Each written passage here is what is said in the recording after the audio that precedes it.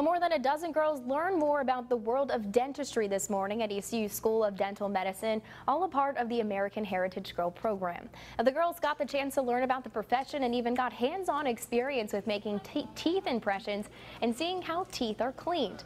Organizers say they hope the event opened the girls' eyes to careers in STEM fields while also improving their understanding of good overall health. They're excited and they've learned something new. They, can take it with them and teach it to their friends, and then they can tell their friends about it and they might get more interested in it. By completing the program this morning, the girls earned their Best I Can Be badge.